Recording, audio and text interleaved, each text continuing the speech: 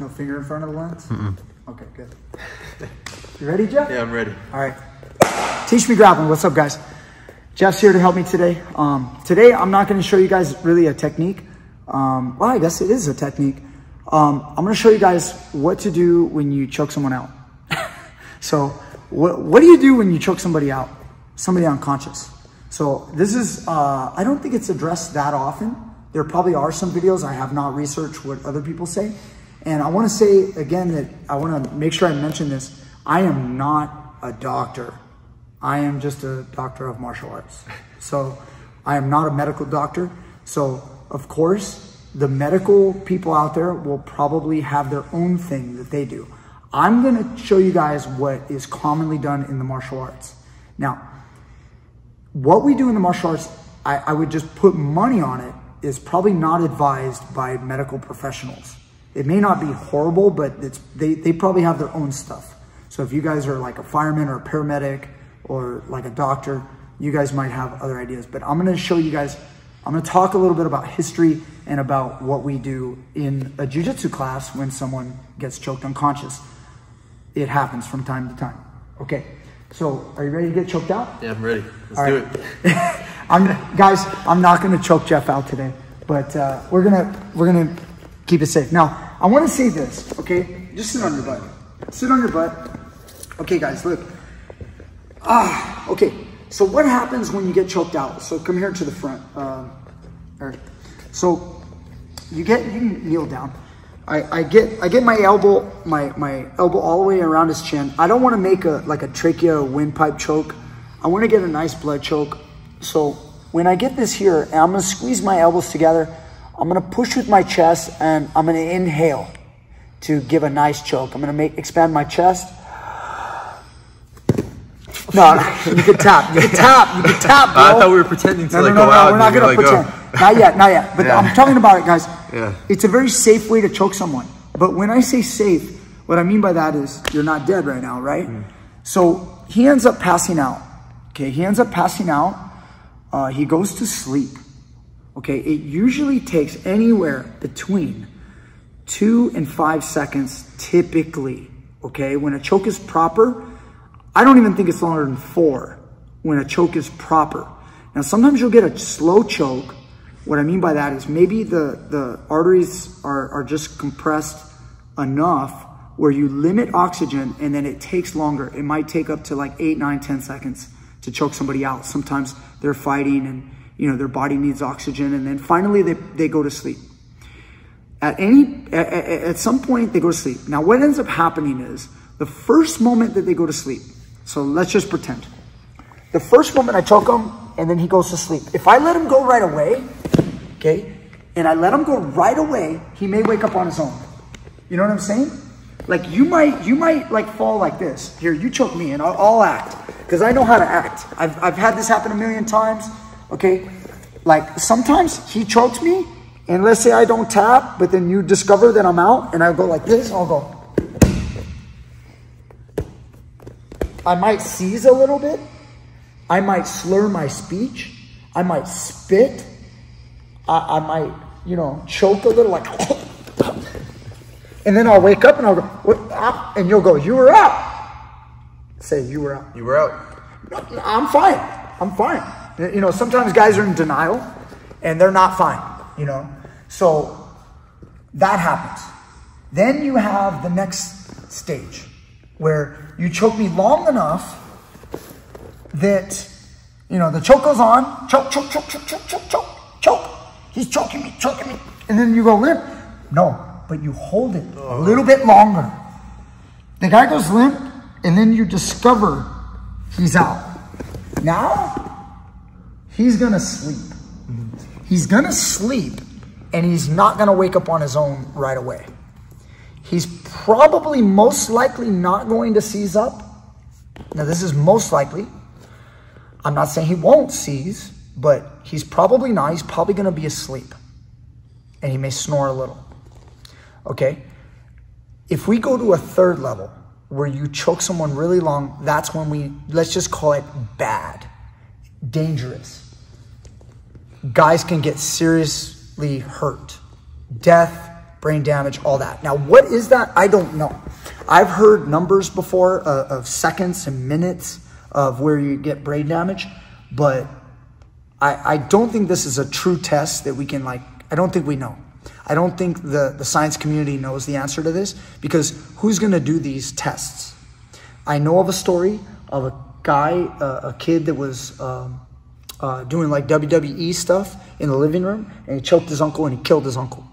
And I believe, if I remember correctly, I don't know this to be true, but I believe it was like 45 seconds, something like that. 40 seconds, maybe he was choking his uncle, which is an awfully long time, guys. And maybe his uncle wasn't in the best of health, or maybe he was. I don't know, but it killed him. Before that, we always thought brain damage happened at like a minute or something like that. But anyway, the experts out there, you probably know the answer. You can comment down below. All I'm going to say, guys, is you don't want to choke someone too long. It's obviously bad.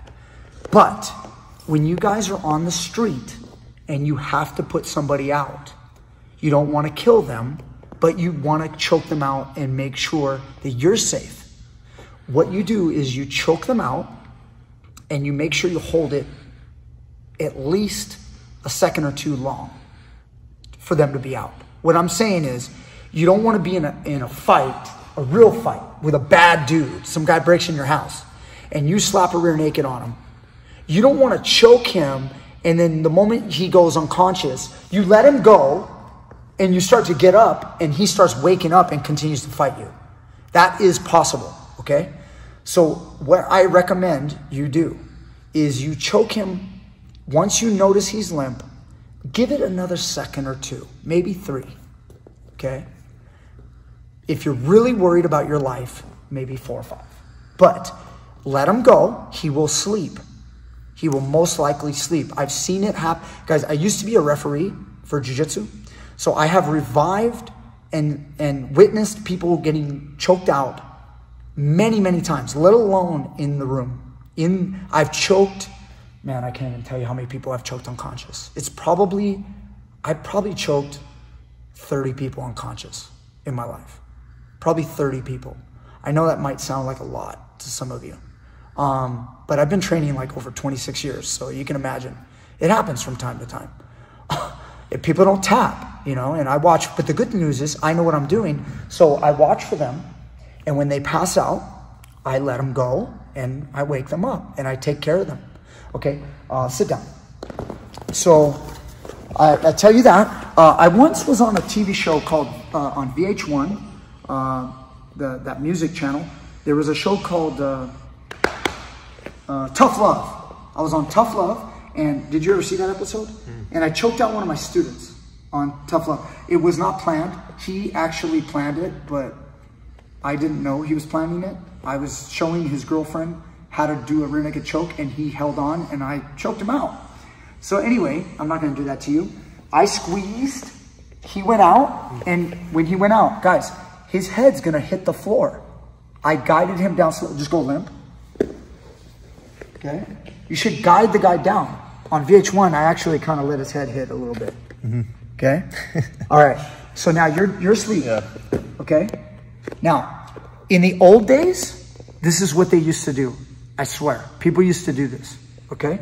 They would do this. Just, you stay limp, okay?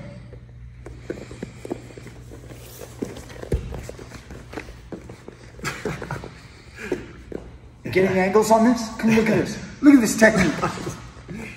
Okay? They would put a knee in the person's back and move their shoulders back and forth and slap them and wake them up. And wake them up. Okay? This is not considered good. Okay? Yeah. And the medical field, they don't like it. One more time. The first person I ever choked out was my coach. I was actually training the gi that day, and I did a clock choke. It was right after Valiji Ishmael choked out Hoist Gracie in that match back in the 90s. And I ended up doing the clock choke. I learned the clock choke from that match. And then I did it on my coach, and I caught him and I choked him unconscious. The gi, by the way, chokes people unconscious much more than no-gi chokes. Most no-gi chokes cause more pain, and they don't cut off the circulation quite like a gi does. Anyway, you're out.